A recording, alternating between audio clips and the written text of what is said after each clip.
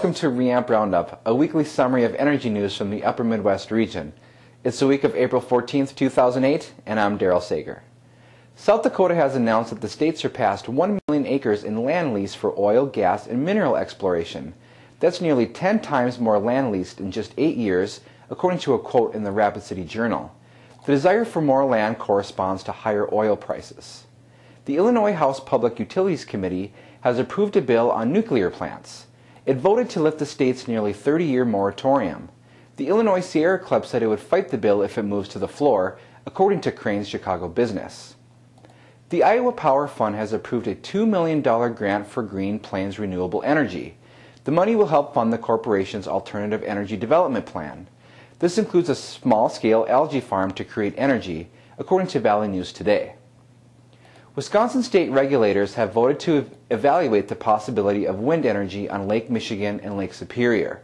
The evaluation would explore cost, lakebed development, and impact on bird life on the Great Lakes, according to the Associated Press. Excelsior Energy is asking the Minnesota Public Utilities Commission to put a hold on its request for a power purchase agreement.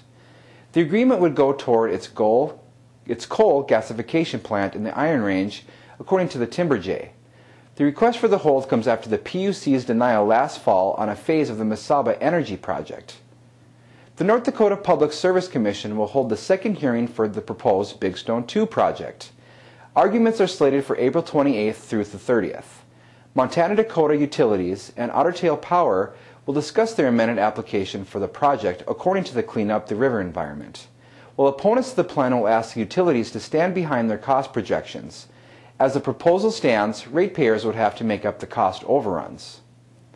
Wisconsin Governor Jim Doyle has announced funding for a plant to produce biodiesel. $4 million will go toward the construction of a facility that will crush soybeans to produce oil. The plant would process 20 million bushels of soybeans a year, according to the governor's office. And that's it for this week. From all of us at RoundUp, thank you for being with us. Please join us again next week.